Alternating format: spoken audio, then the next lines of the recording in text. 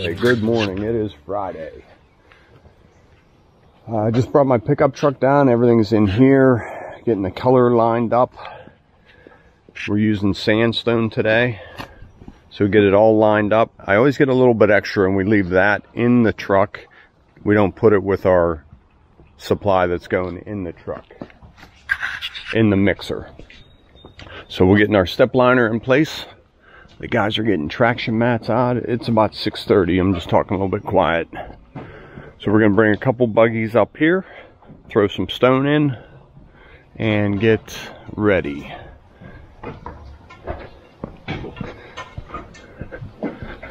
So we might do these steps later in the year or next year. Won't that be a fun project, huh? They look nice. You can just see they're starting to come loose. So they're going to make a repair on these. And if it lasts, they'll keep them. If it doesn't last, we come back and we'll match what we do here.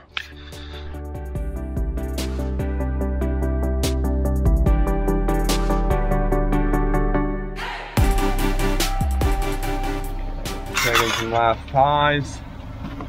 Hey Jim, I need 2 more 2-footers cut.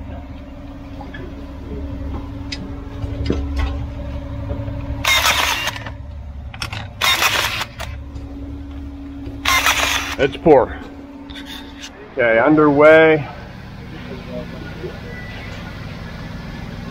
Yep, getting those rods up. Got a lot of rods in that little pad. They can go towards the wall, Matt, if you can't get that up. There you go. There you go. Okay, another buggy coming in, holding plastic. Not even any room for a camera up there, let alone me. So, just holding everything. Just in the jungle here. We'll get spread out here in a minute. There you go, making its way down the steps. It is chaos. Controlled chaos. Sort of.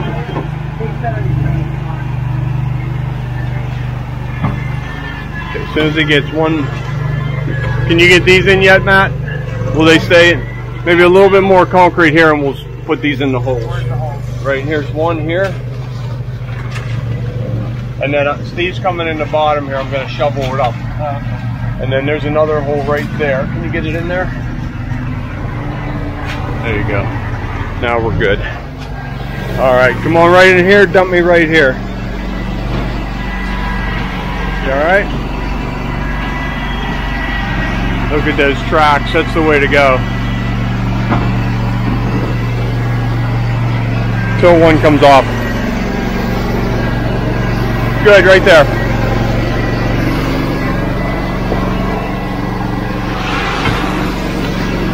Perfect.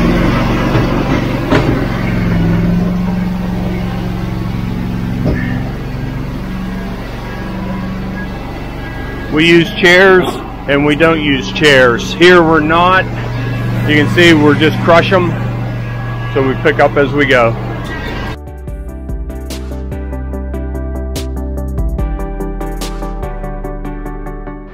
Sorry about that, reaching for the camera, knocked it off the pedestal, tripod, and here we go. Emily will edit that out or leave it in, that's kind of funny, right? We're just cleaning up underneath there. That's okay, we'll keep going. Alright. Give him a little tuck.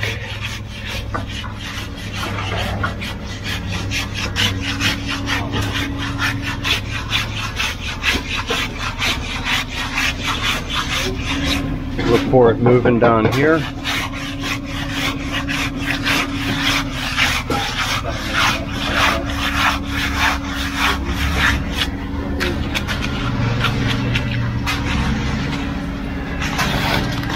Okay, I only have a couple tap cons in this old mortar holding, so I'm not going to do any tapping or vibration in it. So far so good, and all the weight's on it.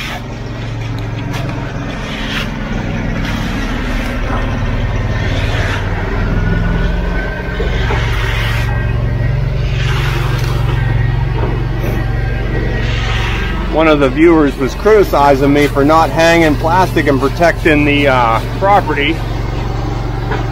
What do you think? Maybe they're not as neat as we are. I'm not saying we don't get a splash or two on it, but we cleaned it up. Maybe that's why it's so crabby at the beginning of the week.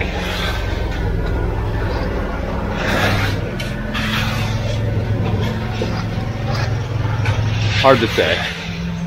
I didn't know what the height was. Move that ahead a little bit, huh? Yeah. 3/4? Yeah.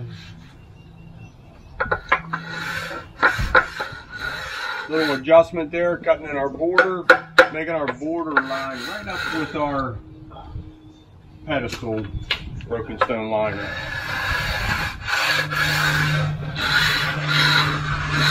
This is perfect.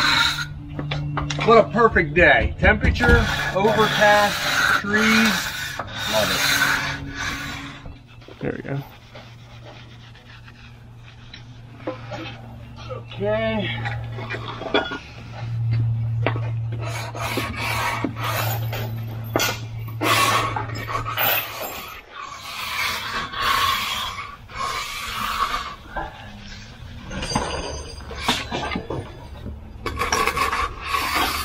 So we'll do the same thing down below. Border across the front and side. There appears on there.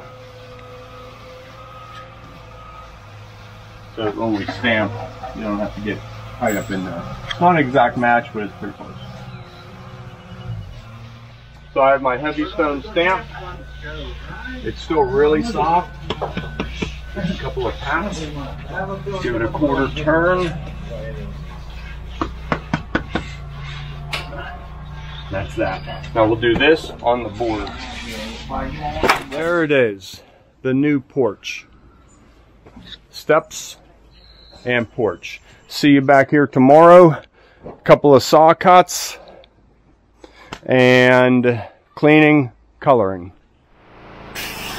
Okay, Saturday morning, cleanup day. I got Dan pressure washing the driveway, getting our tire tracks off, a little bit of concrete, a little bit of dirt. We'll get their car moved. I'm sure they'll be out shortly now. Starting to make some noise. I'm going to do 2 saw cuts right here. One at the base of these steps. And then one, this is just off center, but it's pretty close to center. Just missed that sill right down my joint, right through here. I'll get these saw cuts in, get this cleaned up. Give it a good scrub.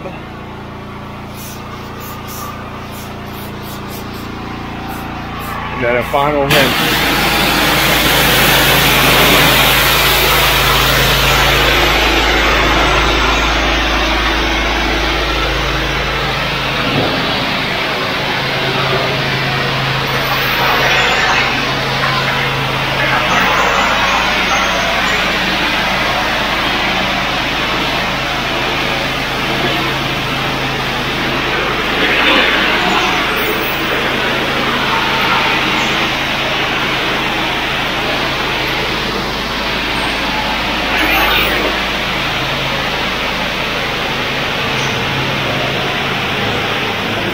Just about done cleaning up around here. This driveway was very dirty from all the trees as well as us.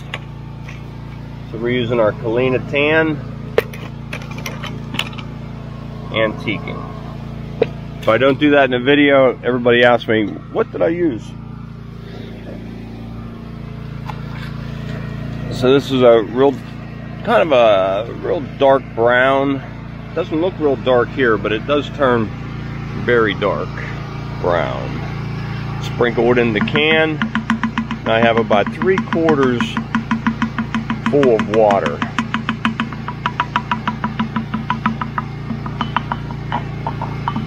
They recommend 1 cup, but I usually do a little bit more than that.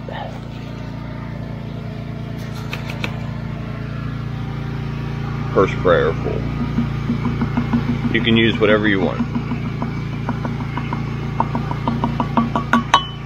Whatever you do, use all of this because it won't be any good next time you use it. Close this bag up, seal it up tight, and it'll last forever. Okay, I got a good position for you right here. Lots of pressure in the sprayer.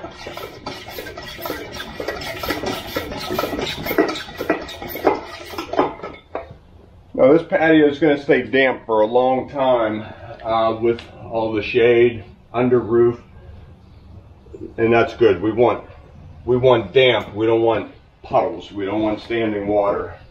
So with a push broom, pull those back.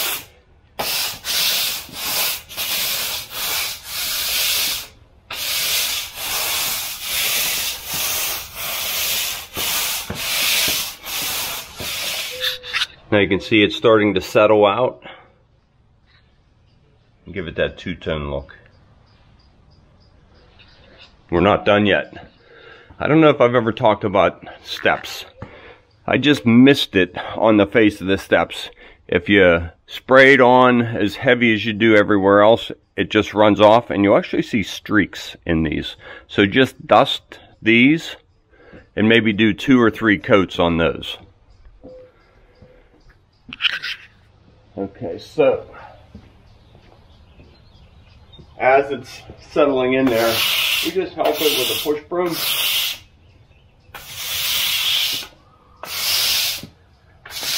You can use a soft bristle broom.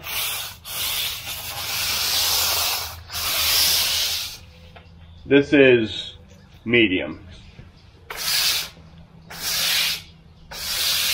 The reason I like to use a broom to follow it up, just in case when I'm spraying it, you see spray marks.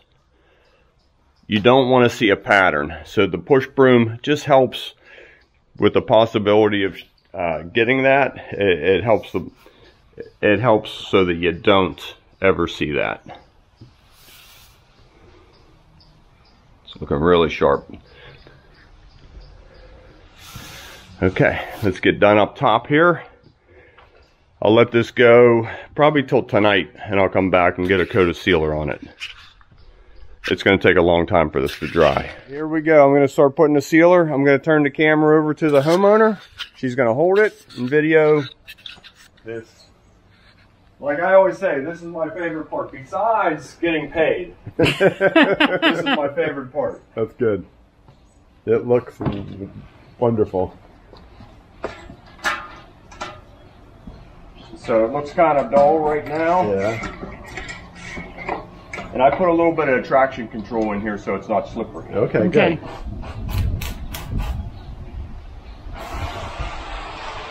Ah, comes alive. Ooh, ah. It comes alive. Ooh, ah. Ooh, ah. It comes alive. Mm-hmm. Isn't that cool looking? That's really nice looking. And you see the texture more too. Yeah.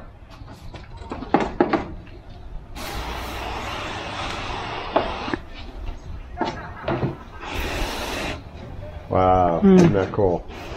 Looking good. Okay, I'll close out this video. I just put everything back in the truck. I put a second coat of sealer on everything. There it is. I need a little touch of sealer right here. All right, I'll go take care of that right now. Be right back. Let's try this again. There it is, all done. And up here, all done. Bricklayer is going to come in, make the repair right there. I'm going to put the trim pieces, we got them all stored right there, right around these 2 posts. And also the bricklayer's going to make some columns. Either just a long one, offset, L shape, or put them back in the way they were. But as we're talking, they like the idea of leaving this open. We'll just course grade that down a little bit. Okay. As always, thanks for tuning in to Conquer with the Hosses. Hope you like this video. Hit that like and subscribe. Tell your friends. Let's hit 100,000. Good morning, everybody. Thanks for tuning in to Conquer with the Hosses. Here on site, just getting the power buggies off. Not a busy road. There's just no parking here at Steven's house. So he's doing an addition off the back. he's finishing this addition up and then completing this house, and this will be for sale if anybody's interested in it in about 4 years. It's a real nice place. There's a lake down here. There's this 100-acre sportsman's club behind them, so that'll always be woods and trees and something really nice to look at. So we're working for Steve today, probably for food. Any food coming today, Steve? Any what? Food? Tell Rachel to get on it. Ooh. What do you want? So he's got a little wing wall here, drilled and pinned in, just to help hold some of this hillside water back. This is going to be a 1.5 car garage. Hey, look who's back. Elliot's back. Everybody was asking for you, Elliot. No time to talk, huh? Just get working. So these ditch block stop the plastic a little bit short, and he wants concrete to go in there and fill all these up. And we're going to fill up this first course of block and put tie-on straps in them. Where are they at? Box right there. Box of straps right there. I have Okay. them marked on the outside. Okay. Every crow pecker. I couldn't come in a foot from each side. Obviously, the return's too small. Okay. So I have 2 here. I have 2 on this little wing pump out here, and then every 3 foot 10 inches. Okay. That's what the engineering specifies when you're 3 foot replacing 10. anchor bolts with the straps. 3 foot 10 inches. What are anchor bolts? Every 4 foot. I'm not sure. Is one stronger than the other? Not sure. That's just Okay. what I was told. Yeah, I'm curious about that. Okay. All right, so this is getting poured today. So you can see Steve raised the grade up here about 1.5 feet on this wall. So now we're putting a lot of pressure on his basement wall. So what he did, we had this I-beam up at the garage, and this is about an 8-inch I-beam. It is an 8-inch I-beam. Excuse me. And it goes from the front of the garage to the back. So it's just touching the corner, and it's just touching right there. And it's actually away a little bit. So we set that in there, and that's just setting on the old sub base. So when he brought his number 3 limestone and number 2 limestone in and just graded up against this beam, that way it's keeping very little pressure on the top of this wall, and now concrete is going to set on that beam. So we thought of that as one way to not add any additional pressure to that wall. As well as this hillside is here, we're gonna go ahead and pour this solid, so that if that, I mean, a lot has to happen. That hillside has to push. He's got 2 feet of limestone with drainage, French drain and downspout going to daylight, so there shouldn't be any water, hydraulic pressure pushing on that. Has to push all this sub base, has to bow that beam. So a lot has to go wrong to push on that wall. Standing up on the road, all of his chutes on. I don't like this bend, so we're just, I'll stay up here and help with traffic. We're gonna nose him right here. Let's see if he hits the pad.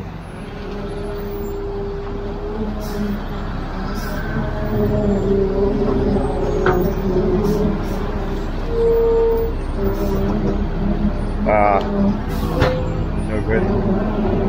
Good or no good? Well, that didn't work. Not enough chutes, and I don't mind. I don't really like him sitting there. I should have walked up and looked at it closer. He's only lived here 3, 4, 5, 6 years. So Tone's gonna go spin around and pull him right in here. He's gonna spin around right here. All right. I'll watch traffic if there is any. So far, so good. Okay, that worked out well. He wiggled right in there. We have one wire right up top. Might even make it under it. I'll go on the other side and go see. Right, good job.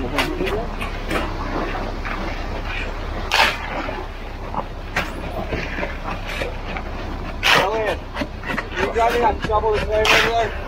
I couldn't got it. Can you just grab me a shovel? Okay, filling all these up.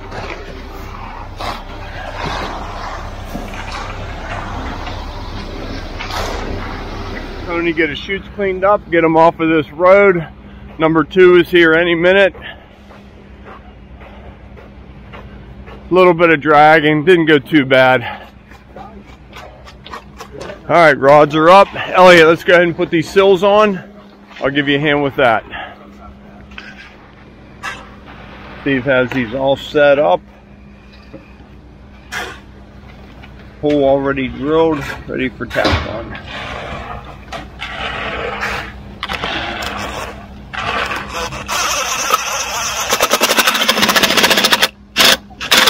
Just gonna snug that. Good, Elliot? Good, Elliot? Yep. Okay. All right. Let's get our 2x10 on the face. Right here.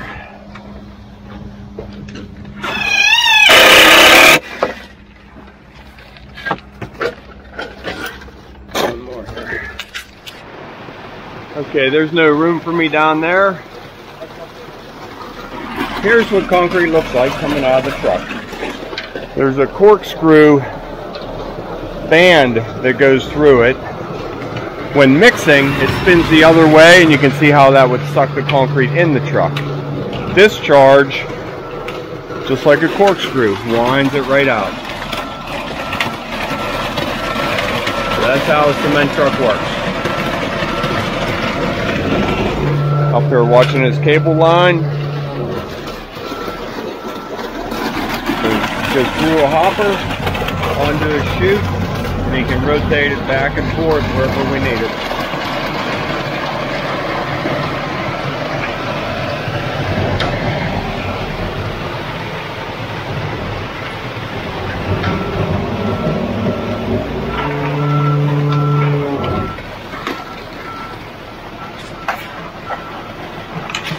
So working it back, we'll stop about a foot, 2 foot shy.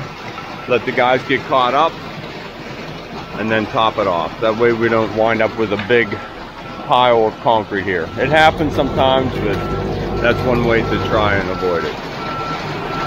Then need a little pile up there to finish up that wall.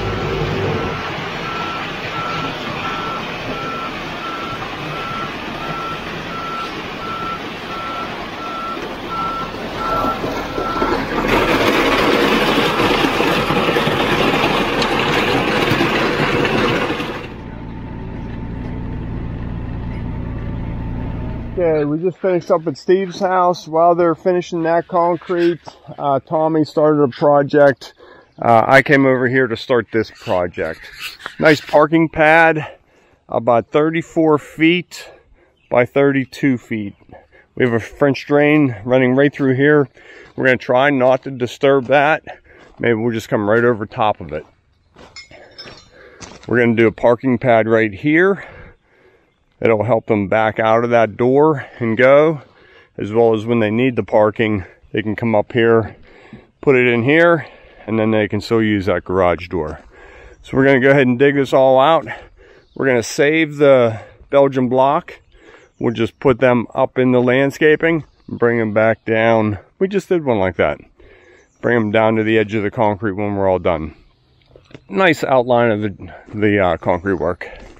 So most of our digging is up here. You can see this needs to go down about 4. So we have nice fall on this. Should be a nice project. Let's get digging.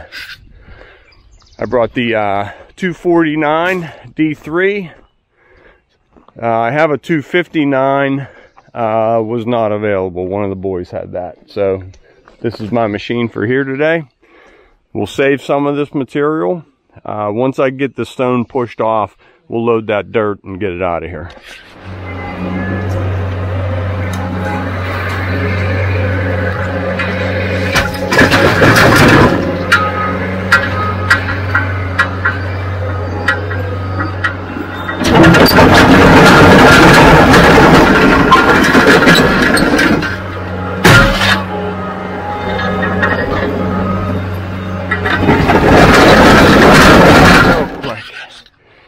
We pulled a string running 2%. This is our high side.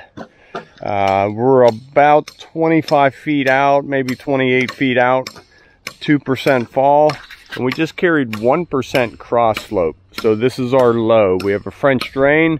If that French drain clogs, anything happens to it, our water is going to shed over and it's going to follow the drive this way. So everything is draining away from the house to the low side. I'm going to start cleaning up the middle. That is how we set our forms. How